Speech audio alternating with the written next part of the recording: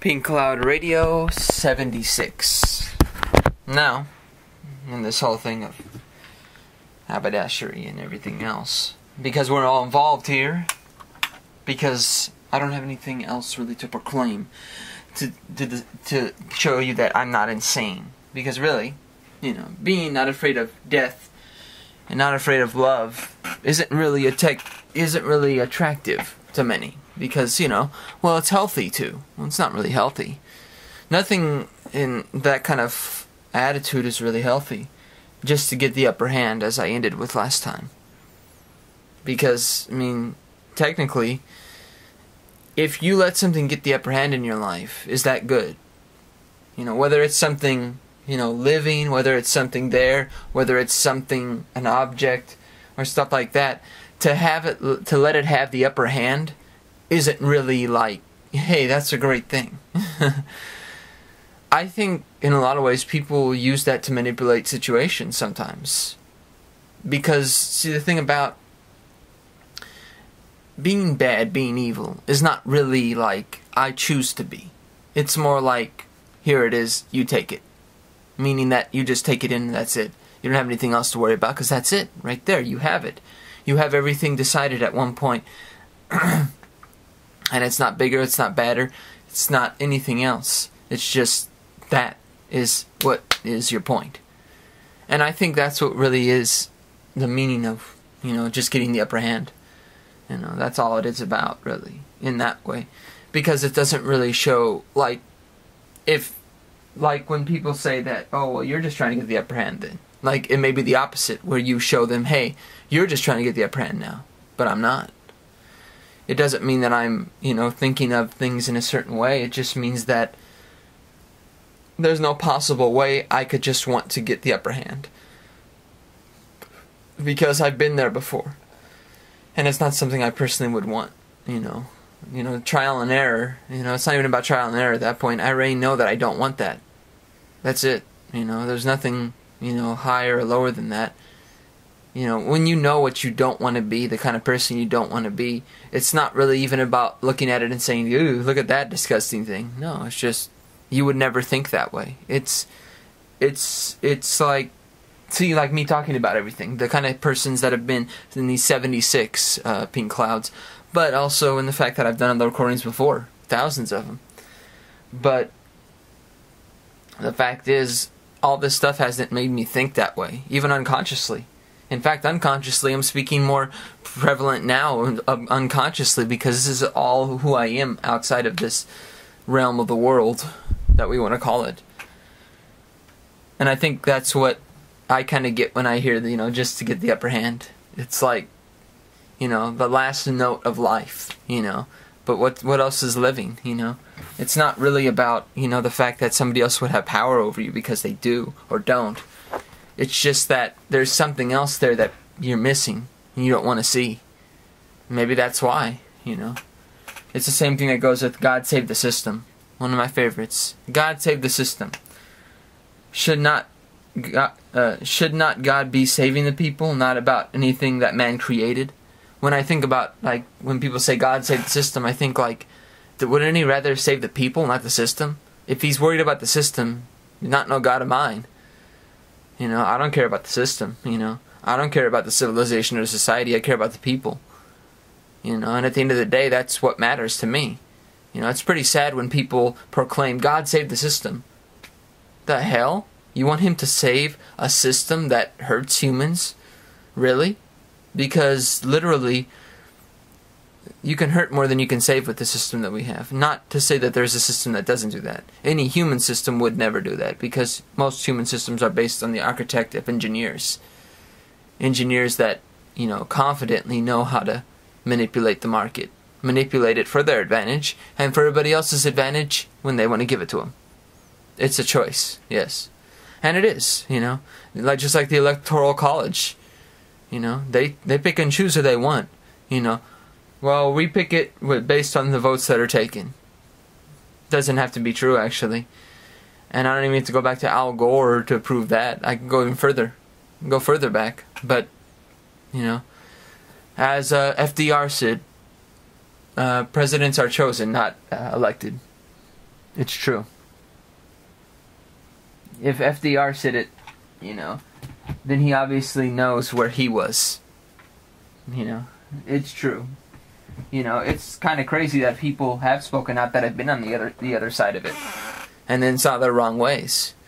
But at the same time, it doesn't change the wrong ways. You know, it's the same thing of looking at, you know, the idea of God save the system right there, is that if you truly want God to save the system, why?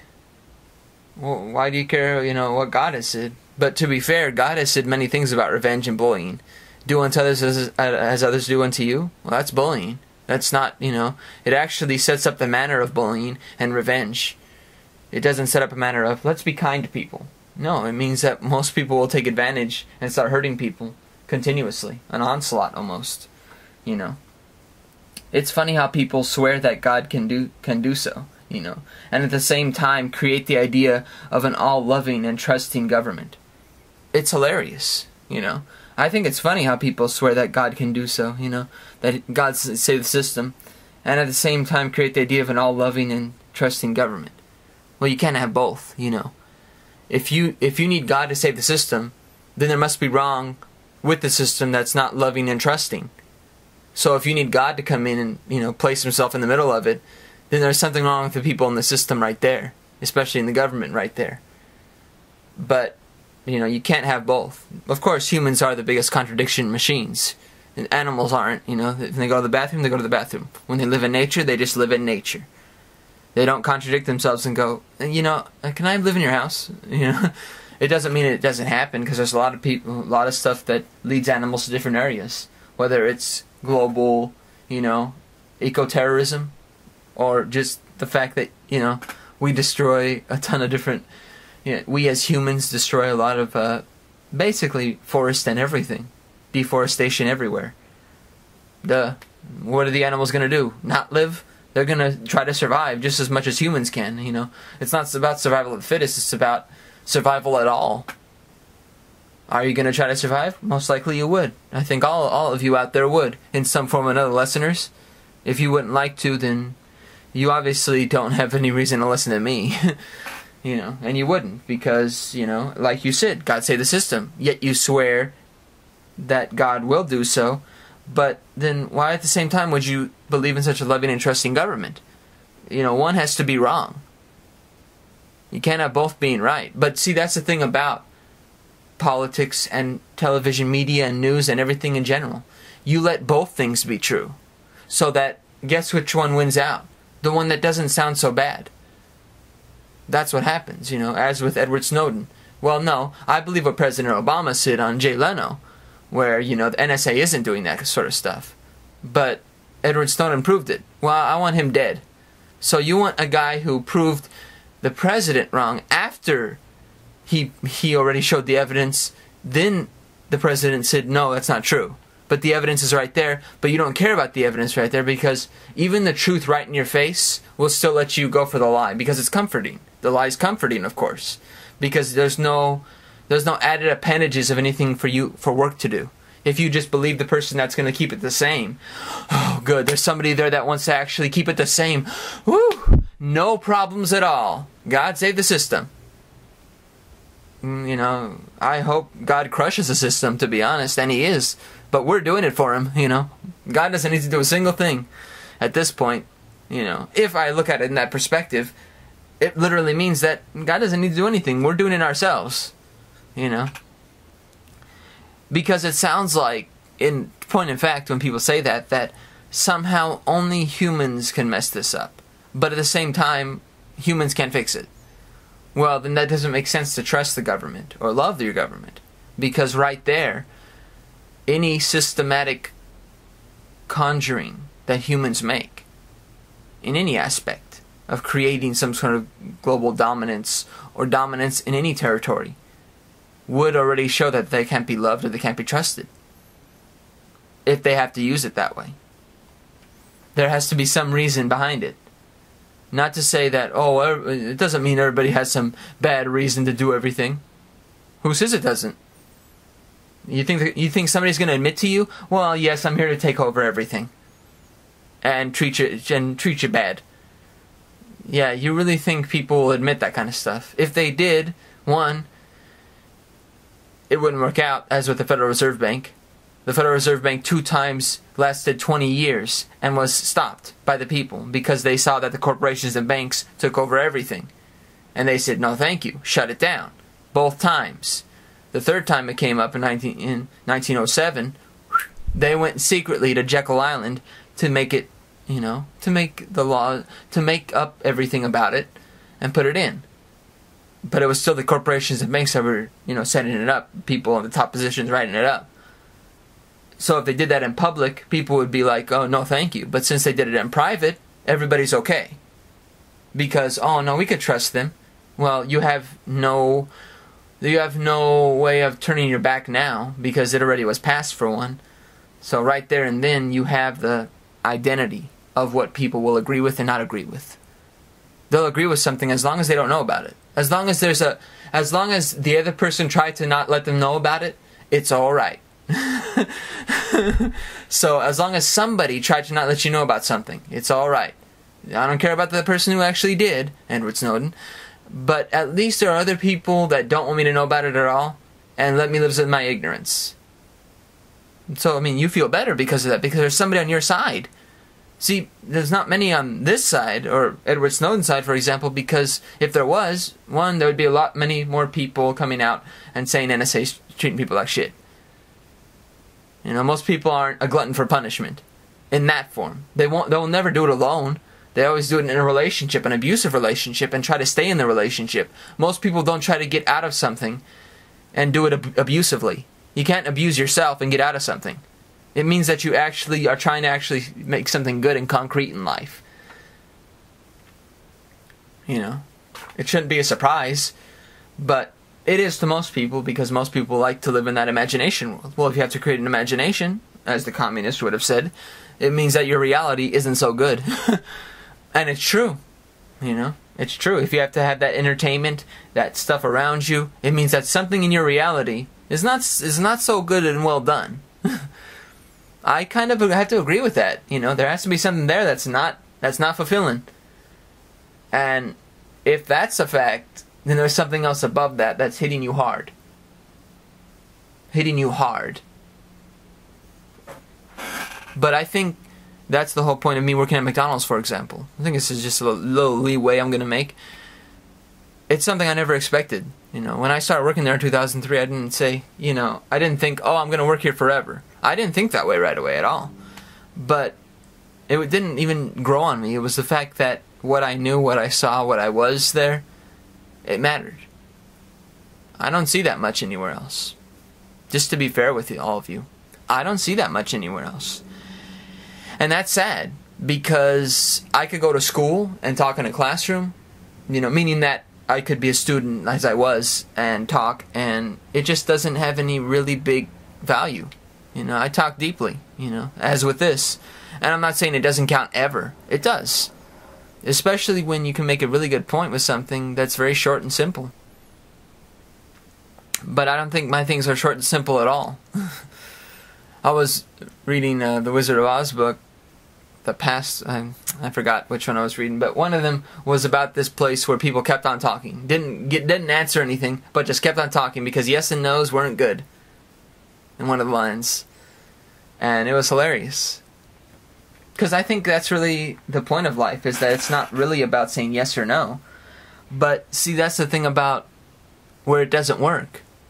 Some of that stuff does work everywhere. But it doesn't work anywhere.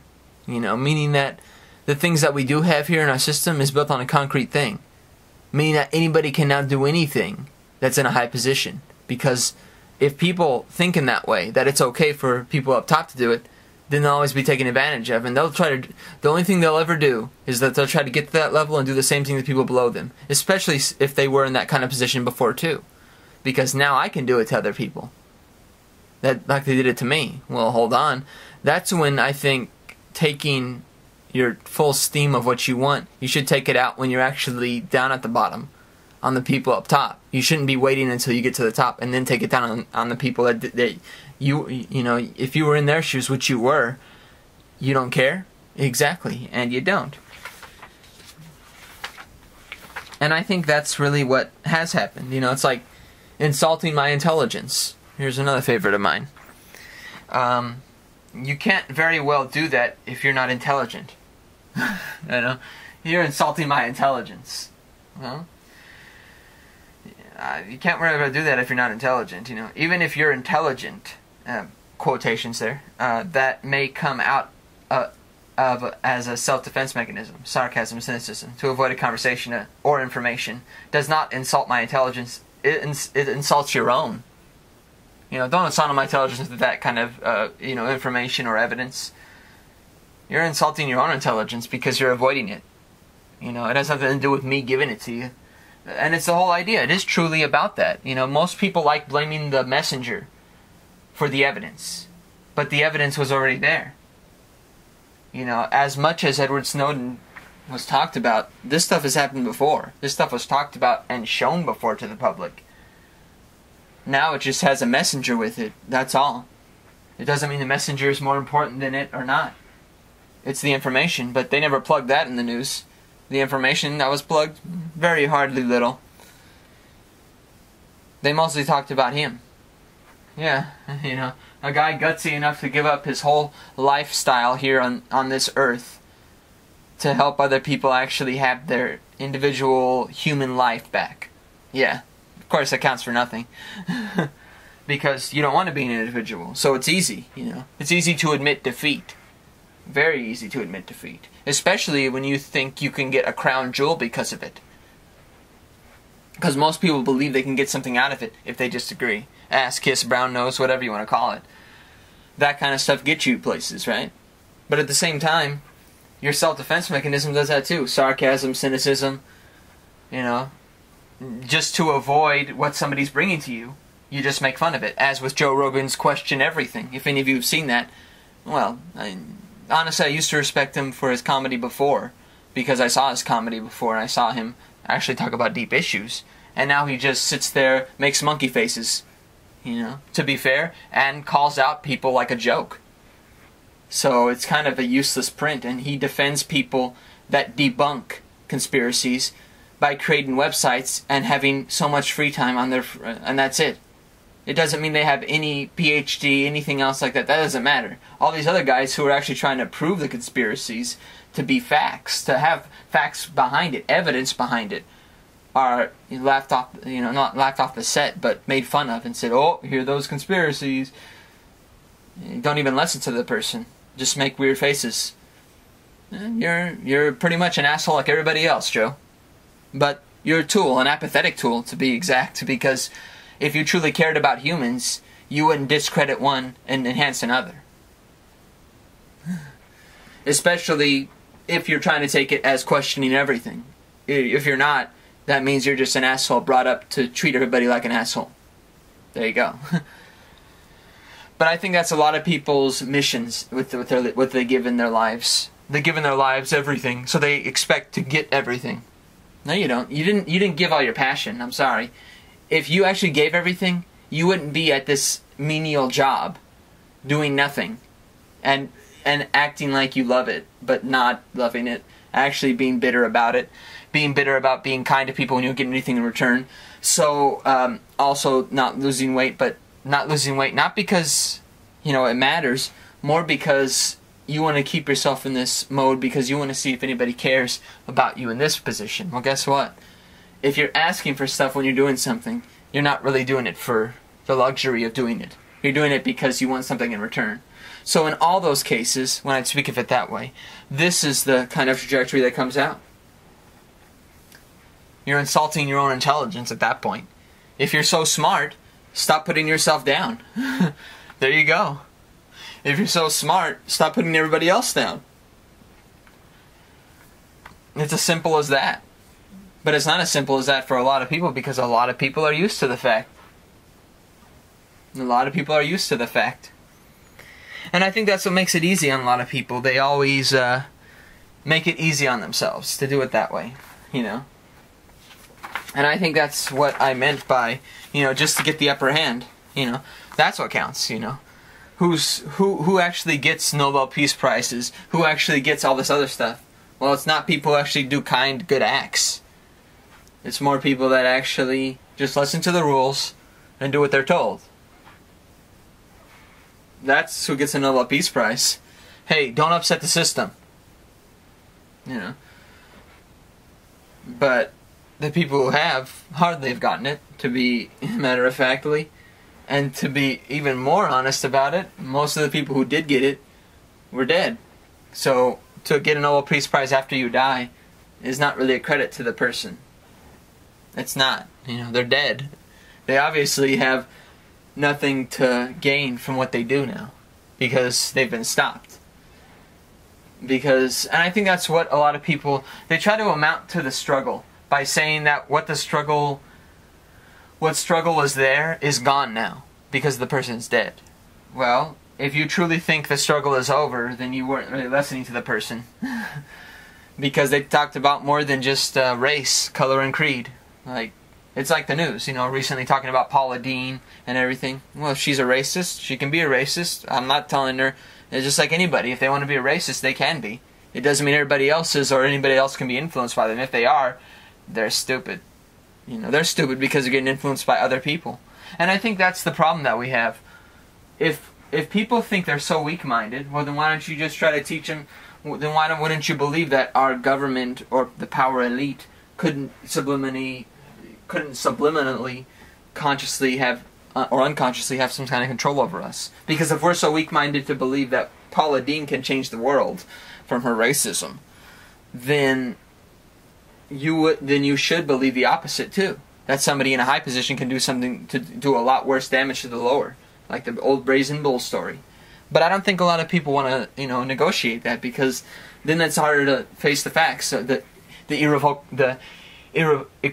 irrevocable consequences of it. Meaning that they'll have to deal with the consequences of what their government and their people in general have done right in front of their eyes, and they believe the lies. So they want to keep believing the lies because then they don't have to deal with the consequences. It's easier to groupthink. Much easier to groupthink because then you don't have anything else to worry about. There's somebody always there around you that thinks the same way as you. Me, on the other hand, no. My representative party, myself. My music I listen to, just Marcello's list. I add to the list, but I don't go off the list. It doesn't mean I don't necessarily go off the list to add more, because I do, but I don't go off the list when I'm begging for something. I'm begging for the same things, usually. And those kind of things are really about, you know, just forgetting about the upper hand at all. You know, it's a great example was I was watching Charmed recently, and one of the episodes was about, you know, a guy, a newspaper article writer, who saw one of the girls doing her magical powers, and tried to use it against her and saying, I can make you a hero, or I can make you the worst thing ever. Right there. If you're willing to sacrifice and maim and control the kind of people that are around you and say if they're good or bad, you know, and people can say the same thing to me about the government in general, but there's evidence to back up that claim. You know, it's the whole idea of people saying that, well, somebody would have said something, but what if all those people were told the same thing? They weren't told all this. You know, what if this evidence has come out and it's even a shock to them? What about that? You know, well, you can't really say that all these other people knew. I don't even think they knew. I think they were told what to believe about it, just like we were. If they weren't, they would have stood up and done something about it already. They wouldn't have waited till now. And the people who have spoken up were actually at the event itself and experienced it. They weren't people in, you know, in some other in Washington D.C. Hey, well, I know about this. They're too scared. They're not willing to risk their lives for a truth. For humans, you know. But it's not about humans, it's about them, you know. Are you willing to face the truth about yourself? You know, that's the thing that I'd say to all of you out there. Are you willing to face the truth about yourself and be honest with yourself? Or are you not? From what I see in the world, no. And I'm not even talking about America, everywhere. Because if the rest of the world was at all concrete, meaning that if they were able to deal with things directly in their whole sphere of who they are, they would have done so already. Meaning that they would have stood up to America, they would have stood up to all these things. But the thing is, they're all manipulated. They're all of them, you know. Even the ones that are supposedly our enemies. We've slept with them enough, ladies and gentlemen. We just don't want copycats. There's a big difference. That's why any of them are enemies, because no, we're the only ones that could trade with terrorists, you know, fund the terrorists in Syria, make it look like they had the chemical weapons, even though in January it was, you know, it was a big news article that we actually gave it to them. Sold them the chemical weapons, as the military-industrial complex does, sells to the enemies and the friends, because they're all friends in the mix. You fund both sides, you get everybody to die. You know? What's the worst that can happen? All we say is we feel sorry for them. Oh, well, we lost our lives here. Good. And that's the under the breath, of course. But, you know, nobody wants to believe that because, as usual, humans are capable of so much good. Well, I can say humans are capable of so much bad, because I've seen it a lot more. It doesn't mean humans aren't capable of good. It means that stop living in the hope that humans are capable of so much good. Use something that's more realistic, meaning that at least look at it directly. I may be grim, but I'm positive about it.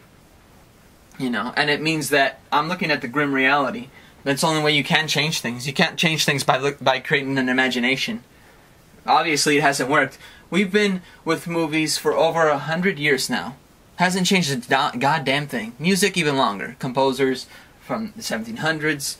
We're talking decades. We're talking centuries. You know, whole millennias. But it really doesn't matter.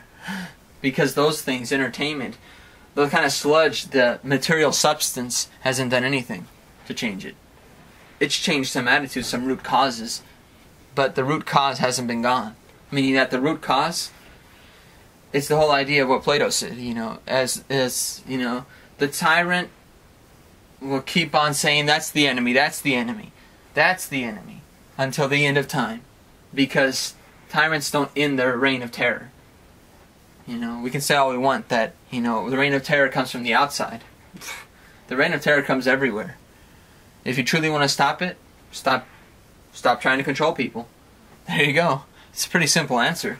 But as long as you do that, you're not going to get people to feel, I guess, the ones that are insecure, to feel safe.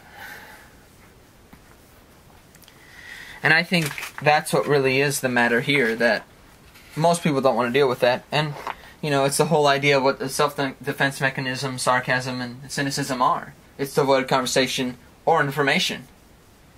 You know, it doesn't insult my intelligence because I'm the one looking at it. If you want to insult my intelligence, go ahead. But you're not really insulting mine, you're insulting your own. Because you've already insulted your intelligence enough by saying you don't even want to look at the subject. Well, you don't have any. You really aren't somebody who's very curious in science. I don't know. You know, for example, if it was somebody who said that, I would say you're not much of a scientist, because you would look at everything. You know, even something that is not directly in the science fabric of what we've created. Because there's been a lot of science that's been denied votes, that was voted on democratically and kicked out. It doesn't mean that science is wrong. They manipulate the figures all the time to make one look bad, the other look good. Because they don't want a lot of science in the world. You know why? Because a lot of science proves free energy and uses free energy, as Tesla used. But it was voted down because investments were a lot more for Edison. Good old Edison, able to buy the most patents in the world. Not actually inventing anything, mostly just buying. And stealing a lot of his ideas, stealing a lot of people's ideas, and just buying the patents for them. That's all. That's all he did. Not much of a guy. A good sales pitch, man. Not much of anything else, though. An inventor? I wish. Sadly, most of the people we look at as our inventors in the history and human fabric of the world that actually created things are just toolboxes that just did everything the right way. Some didn't. And they're respected for it, but they died. And they were treated like shit in their lifetime. Wonder why Edison wasn't. Oh, because he listened to everybody. And he did it for the investors. He made sure the investors were happy, including himself. And Tesla? Nope. No thanks. He proved it more than once, though. Oh, man, the guy, he proved it on a huge scale, too. He said, I'm going to prove this. He did it with huge appliances. What? Oh man, I can't even remember a lot of them, but the experiments that he did, it did the work. So that's what you get for your self-defense mechanism, your sarcasm, your cynicism, to avoid a conversation or information. You insult your own intelligence. But hey, I can't stand in your way. You got a lot to insult, I guess, about your intelligence, and I can understand, especially treating things that way. I could definitely understand why you would insult your intelligence. I'd feel like I'd want to as well. You know, it's impossible for this world we live in to empathize with others, but we can always empathize with ourselves. There we go, guys. That's a big one. Heard it in American Psycho. Read it in there too, actually. But, to be fair, it's true. It's not a lie. He's right about that. It's hard in this world to empathize with others, but it's mostly because most people don't empathize with themselves. It's not that people aren't able to empathize, it's that if they don't spend the time empathizing with themselves, there's not really going to be an understanding to empathize with others, even if they had tried, you know. It's really about, like, what I said already, that, you know, I've tried to empathize with others and they hated it. Hey, don't get in my mind. Hey, I can't read your mind. And stuff like that, on and on and on. But it isn't about that. You know, it's about the fact that if you're using something that you personally are holding a vendetta against or have some sort of problem with, and you're not saying that directly, then how do you expect somebody to feel good about that? You know, this person's a really great person. They used me not doing anything against me. So that sounds like they're a really great person, very good friend. You know, it's that idea of, like, I can do that to you, but wait a minute, you can't do that to me. You know, it's the expectations again. And I really think that's what this really is. It's what I mean by, you know, we can't empathize with others because truly they have too much expectations. They expect you to, you know, completely, you know, validify everything about them, but there's no possible way unless they empathize with themselves and understand that your empathy is there. You know, if they don't understand what empathy is because they've never done it for themselves, then they'll never truly appreciate something. I appreciate everything, even shit. Meaning that if people treat me like shit, I appreciate it. But, you know, it's kind of a off-color joke, but it is true. I mean, literally, there's nothing else I can do. I can try to assimilate some sort of character and say I'm not gonna fucking back down with this shit. But it doesn't mean anything. Because truly, that idea, compromise, get out of the way. You know, to me, I think that's what really fighting is. Fighting to me is more like that. It's just compromise. It's dealing with something and saying, I'm just gonna do it anyway. What's the fucking point then? Don't you want to prove, not to be better, but don't you want to prove what you feel? You know, that's why I haven't gotten in a fight or anything, or that's why I haven't stayed in a relationship where it was abusive, or I was treated like a punching bag. Because I saw that that wasn't the kind of relationship that made sense to me. Doesn't make sense to me. Maybe to a lot of people it does. At least you have somebody, right? But see, that's the thing. If it's about at least, then what's the point? I don't want at least. I want a little more than that. I'm not asking for, you know, a certain type of woman, how she looks. No. I'm not asking for a certain kind of thing of like, hey, you gotta be my slave. You know? No. But we can always empathize with ourselves. And we can. We can. You know, as long as you empathize with yourself, you're using the right step, you're using the right motion, because you're not going to ask anybody for anything for your own personal needs, because your personal needs, aside, are bigger. You know, what you can do is more than what you want done to you. But I think it's all important. I just think that what you would receive is what you give too. So if you're giving love, you should be getting love. If you're not, then maybe you're, you know, I'm not blaming you for it, because possibly you are giving love, but nobody else, like I said, if nobody else is empathizing with themselves, they have no way of showing that kind of love to you. And I'm not saying that you have to be understanding, because a lot of people in this world, you know, worship Moloch, okay? When it comes down to it, and that's somebody who, you know, shows you how to get rid of all that care. So you don't care about anything, about anyone. But I've seen a lot of people say they're misanthropic and apathetic, but at the end of the day, they can't even make a conversation to prove it. All they do is go around the subject. They say they're misanthropic and apathetic, but they never truly are, because one at a time they fall back to the dismal things that every other human is doing. So it means that they're falling into a pattern of saying they hate humans, but they'd rather it stay the same than try to change. Then literally, right there and then, that's what is that hope and change everybody was asking for. It was, I want everything to stay the same. That's the hope and change they wanted. They didn't want anything different. If they truly did, they wouldn't be happy with the president. They wouldn't be happy with the world as it is. But they are, because they're happy that they can live in that lie for a little bit longer. As with the Roman Empire too. It happened the same way. You know, a lot of people just lived in it until the misery blew over and everything was dead. It was easier for them, you know, because at least they had that. They ended with something, at least something of value. But there's nothing of value after it's all gone. And you basically valued something that's valueless because it has no value for you. Like, that's why I personally don't see any value in the government, because they don't see any value in me. I'm not saying I should give it right back to them and not value them, but to trust them and to love them, to use it in that way, they don't even deserve my hate. There you go. And to be fair with you, this isn't about hate. I just don't trust them. But it doesn't mean I'm going to live my entire predictive daily routine in thinking about it and, you know, just crediting it and churning it like some kind of, you know, beastly circle that keeps going around. I just know that it wouldn't matter to really value what they give us with how much they've taken. That's what you look at.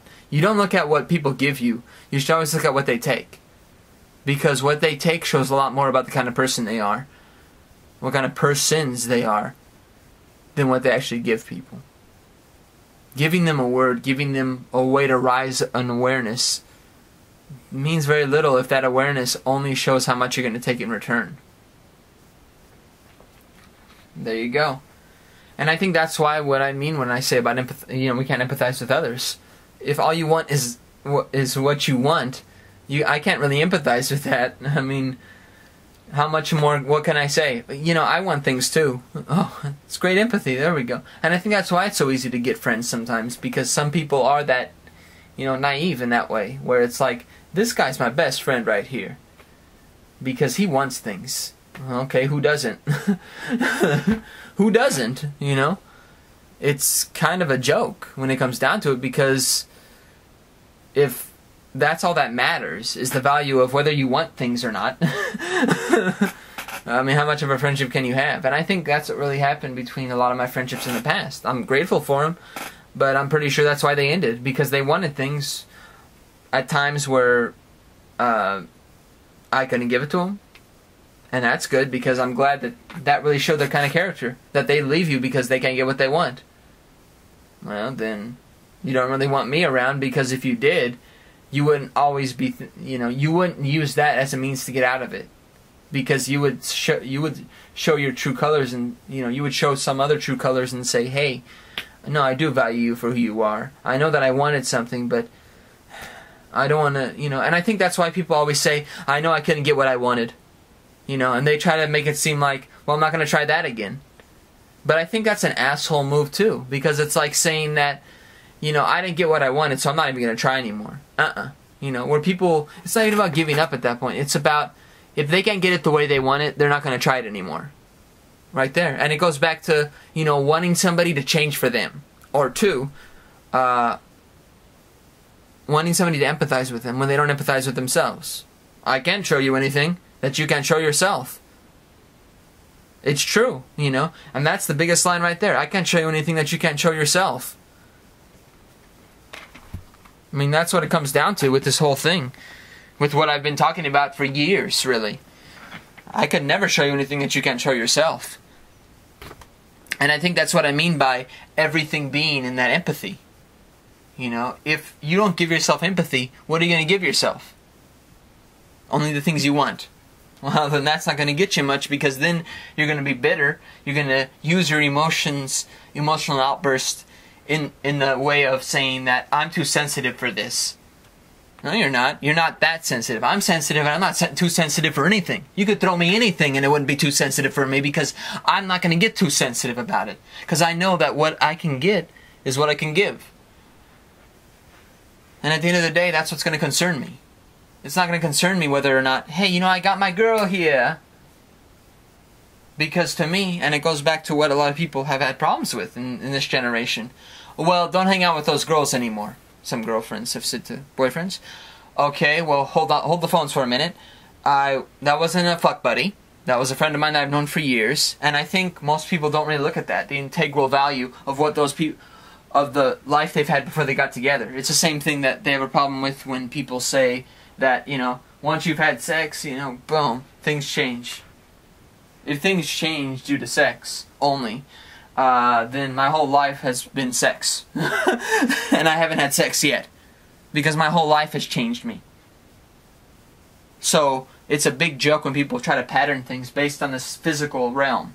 The physical realm is very important, but just as much, the dive deep below, the spiritual, underground, and up above, whatever you want to call it, these things are flagrant images of what we believe is up and down. I got rid of that a long time ago, because up and down is the same thing as looking at left and right, Republican and Democrat. Motherfuckers don't even stand on my back. And I think that's what the difference is between what people want to use as the device to say, this is what we should look at. I don't think this is what we should look at all. Because it creates more of the problems. It creates that upper hand that people always want to take. It creates God save the system. God save the system, really. I don't want the system to be saved. No thanks. Let it die. Turkey at least knew that. Let it die. You know, self-defense mechanisms, cynicism, sarcasm. Saying, you insult my intelligence when it's really you're insulting your own intelligence. So it's impossible in this world to empathize with others, but we can always empathize with ourselves. Well, that's good. It's a good start. And as I said, you know, I can never show you something that you can show yourself. There you go, you know. I'm not really afraid of anything, you know, and I think that's good. I'm scared. Everything I'm scared of. I'm scared of everything. But I'm not afraid of, you know, I'm the death king. I'm not afraid of love, therefore I'm not afraid of death. Not to say there's a parallel between love and death, but there's a parallel of being afraid of love and death. They're both basically talking about the same dual subjects. When subjects are feared or put in a position of being afraid of, in the same way, it's like being scared to death, you know. I wouldn't be. Because I could be scared, but what death am I going to be scared of? It's something that's going to happen, you know. And I think that's what really I mean by this empathy. You gotta have empathy for yourself. If you're not going to, who's going to? Someone else is going to have it for you the same exact way you want it, but you're not allowing yourself to get to it. So it's not saying that people don't need relationships, they can find every answer on their own. It's not even that. Like, I think too many people base the subject of what a relationship is on something they can't do for themselves too much. That it's not really about that. Sometimes it's about having that companion, having that person you want to be with, having that person you feel a lot for. And that's what I do it for. Feelings, emotions, sensitivities, senses, guts, instincts, everything. The sensitivities are strong. You know, it doesn't have to do with, it can do with energy, and it does do with energy, but it does with a lot more. Right here in the physical plane, in the spiritual plane, everything that finds that connection, it finds it. I'm not going to use something in this world to just, you know, say, this is the concrete yes or no about it. But a lot of people would maybe say that about it. That maybe Marcello did it for these reasons or those reasons. Go ahead, you know. Same thing that I've heard before, you know. It's the same thing that happened last year or so with Christina, when she was saying, oh, you know, about falling in love with Catherine. She was saying that, you know, you should know better than to fall in love with Catherine. Okay, but I didn't. Can't tell me not to, you know. And if you have to bring it up to me, and she doesn't, then there's a problem. Because she's not saying that to me. So why are you telling me I can't fall in love? I shouldn't be falling in love with somebody like that. Why isn't she telling me this? There's obviously something that you're not, that she's seeing, or that you're seeing that she's not seeing. Because literally, if she's not seeing it, then you don't have to worry about anything at all. Because if it's one-sided, it's one-sided. I'm not going to be on fire about it. I know how I feel. That's all. And that's always how I feel. Marcello's in this whole thing between Death King and rambling Pink Cloud, but there's nothing else. Babbling and nervous laughter will get me everywhere. But nowhere. But middle of nowhere and lost. But it's lovely this way. No passes to pay, no privilege to get. Just living my life and not being upset. So take care all, and have a good day.